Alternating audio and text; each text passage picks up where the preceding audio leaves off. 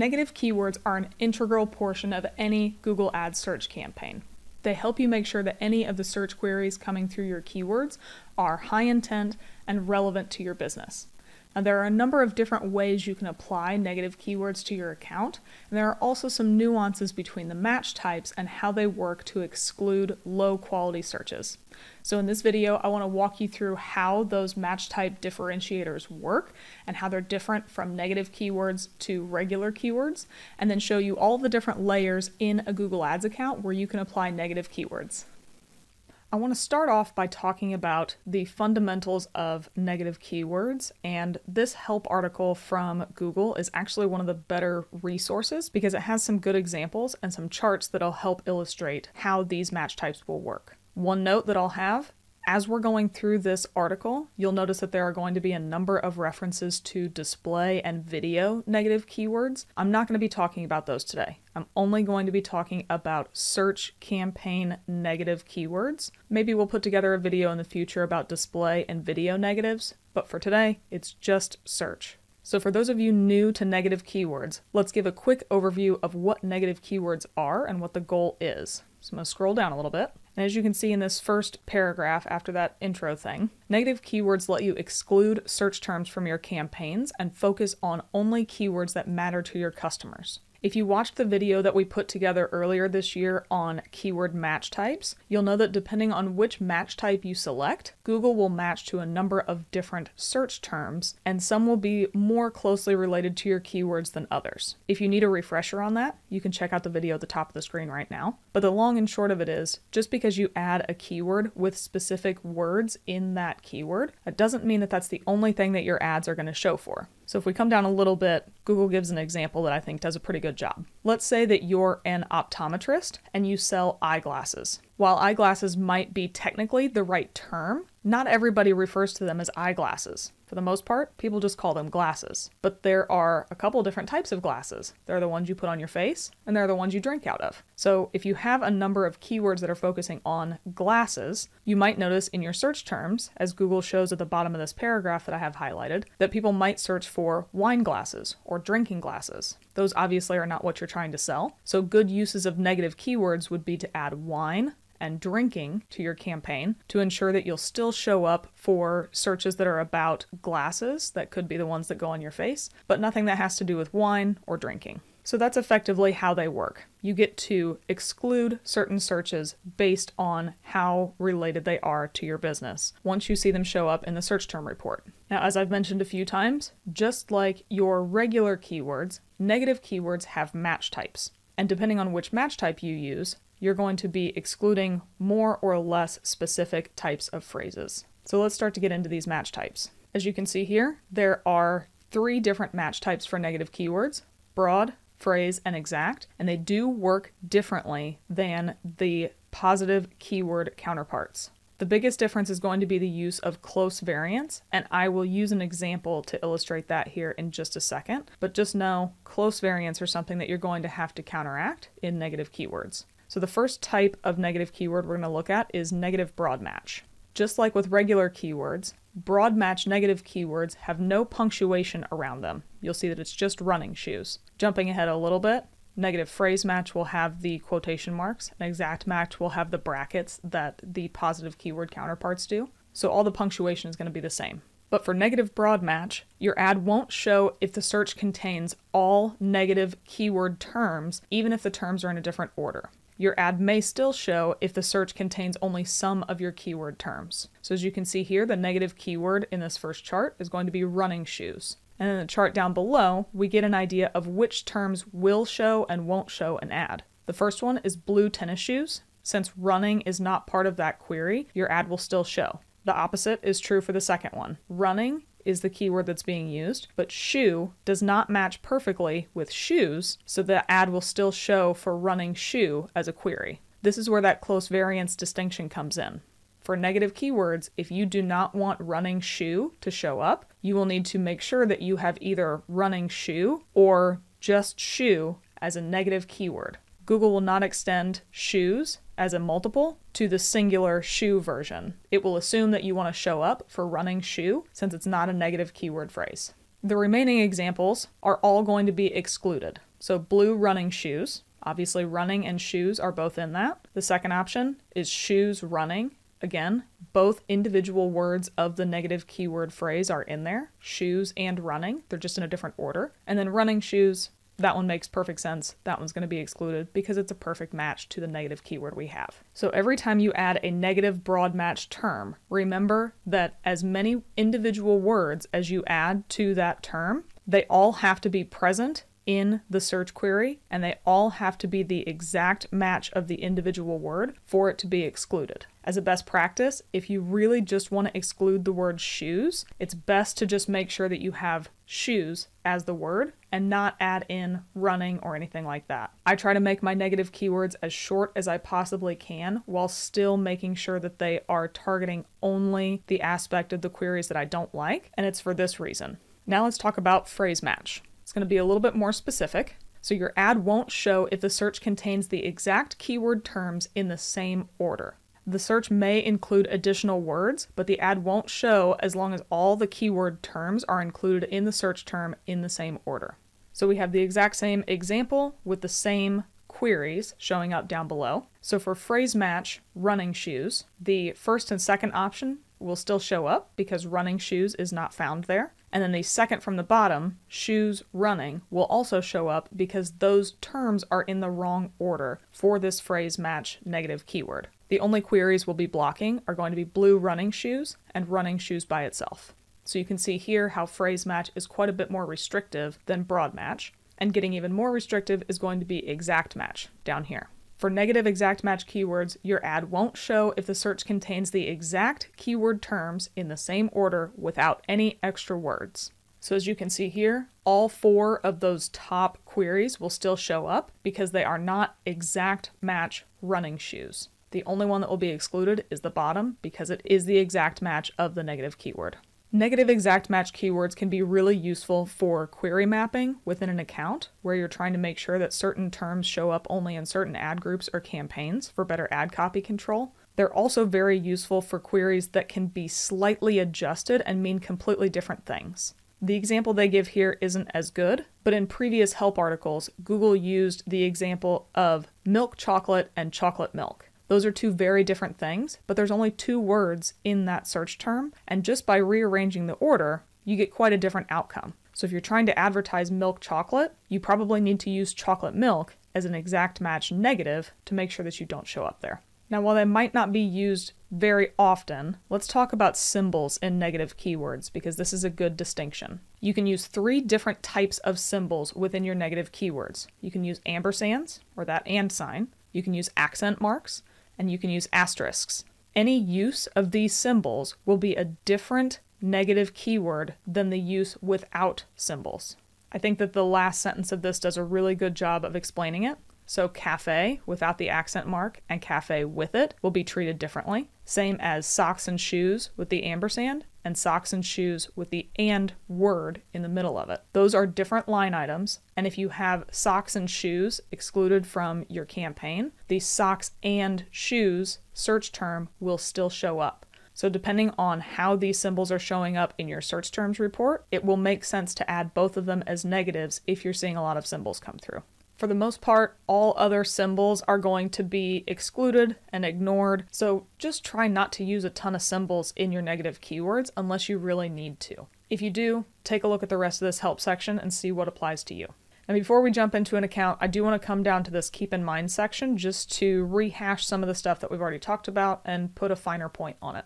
First, Google starts off by saying to choose your negative keywords carefully. Although it is certainly in Google's best interest to tell you to choose them carefully because you will then exclude searches from your potential ad spend, I think that they're right about this. Negative keywords are a great tool that you can use to make sure that you're focusing on just the right search queries, but if you go too overboard, you're going to lock yourself down and you're not going to get as many eyeballs and clicks on your ads as you might like.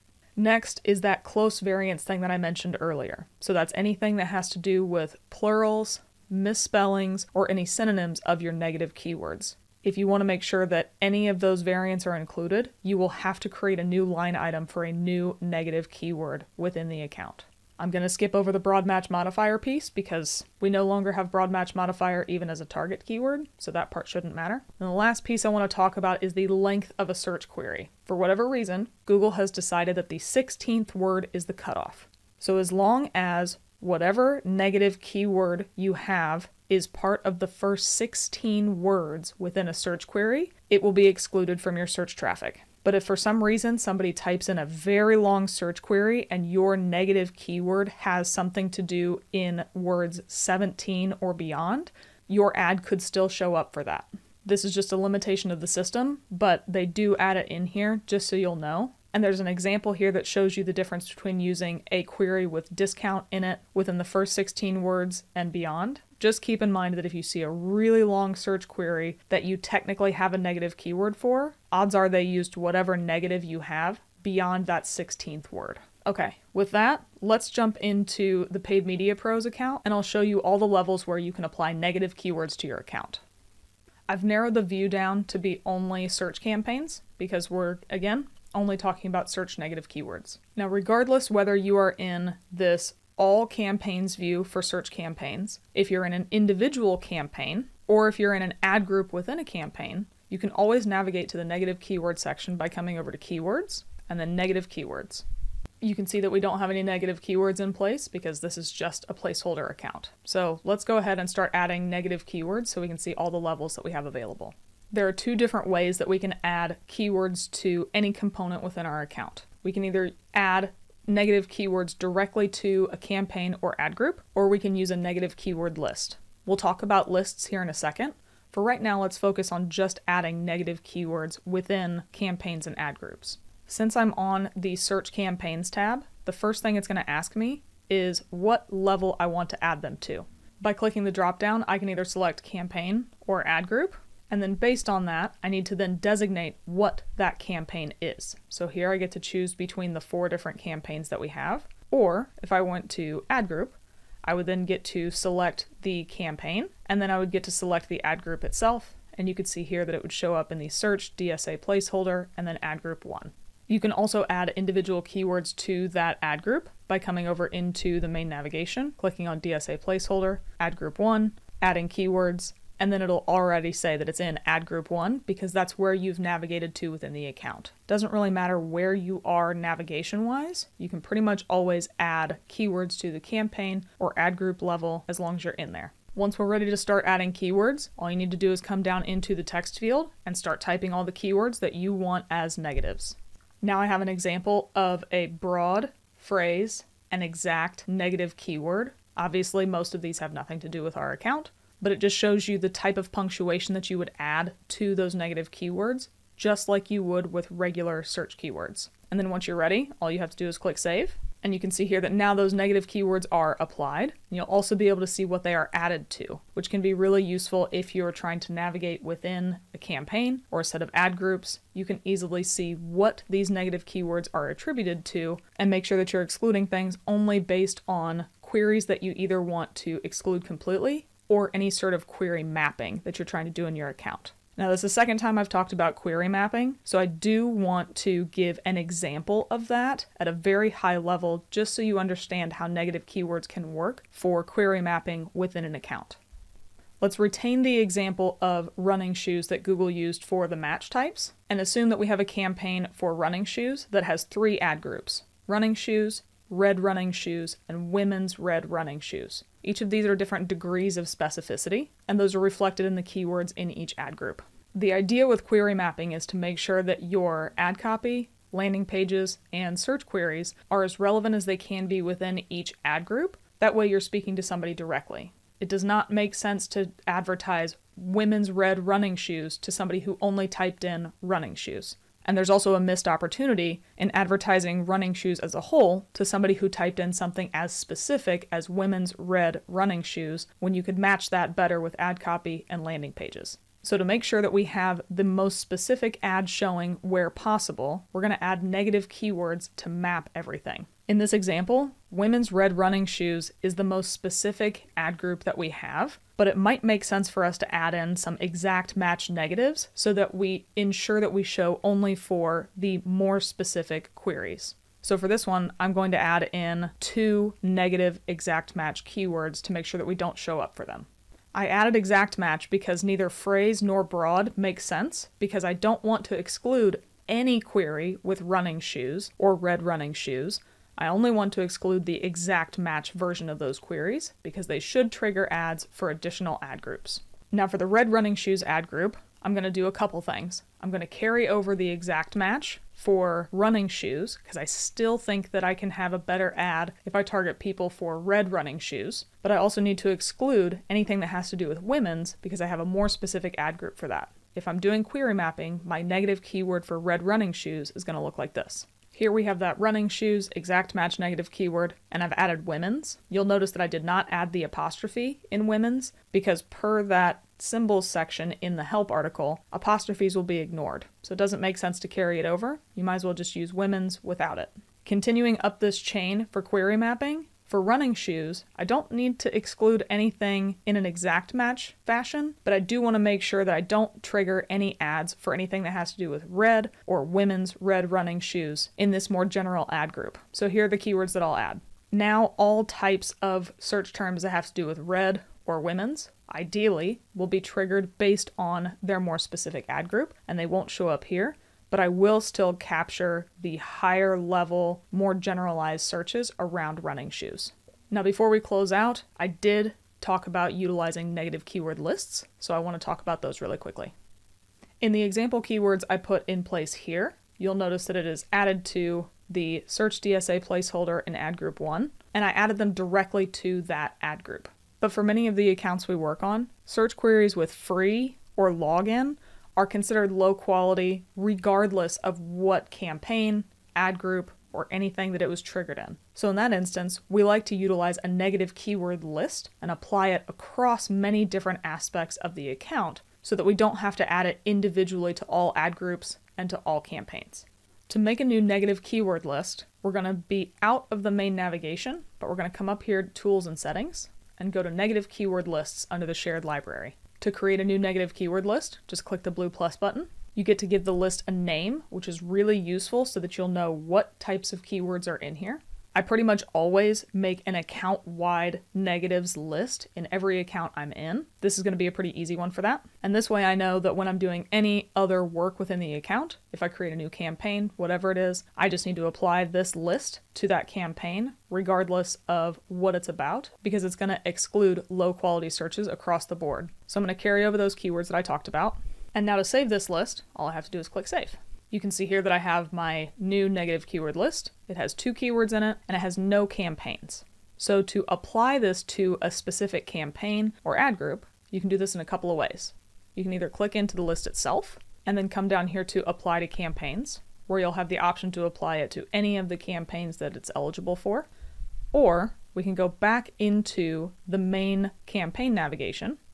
I can then click the blue plus button, come over to Use Negative Keyword List. You'll see that I then get to choose which campaign I want to have it added to, and then I can just check the box next to the new account-wide negatives that I set up and click Save. Now you can see that at this high level for all search campaigns, they have the negative keyword itself for the individual ones I added, and then the list is added here, and then you're able to see what levels it's applied to and which campaigns and ad groups it's added to within the account.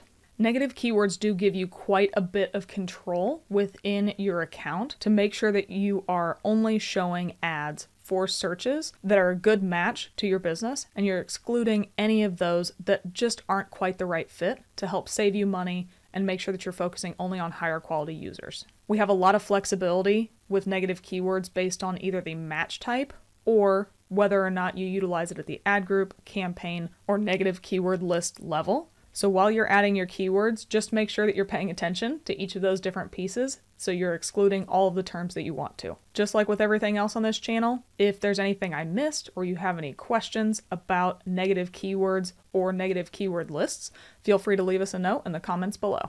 Thanks for watching our video. If you thought it was useful, give us a thumbs up below. We release a new video at least once a week, so if you want to get notified of when a new one comes out, be sure to subscribe to the Paid Media Pros channel.